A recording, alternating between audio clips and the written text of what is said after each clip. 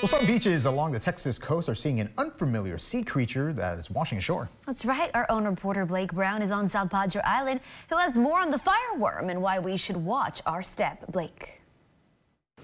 I'm here on South Padre Island. As you can see at the beach behind me, beachgoers are watching out for crabs, shells, and all things of the sort at their feet. They should also keep an eye out for the fireworm. Trying to avoid some stuff like crusty, how do you say, shells? And I look for shells, jellyfish, anything that's on the ground that I don't want to touch.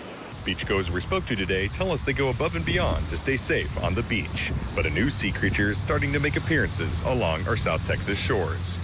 Spotted south of Corpus Christi yesterday, the bearded fireworm can grow up to under a foot in length and packs a mean sting to back up their name.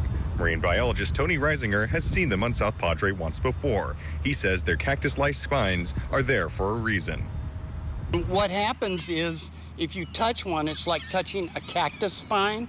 It sticks in you, and for the smaller spines on cactus, it stays in your skin. So if you do touch one, and it's very painful, if you do touch one, you can use tape to remove it, or you can use vinegar to dissolve it.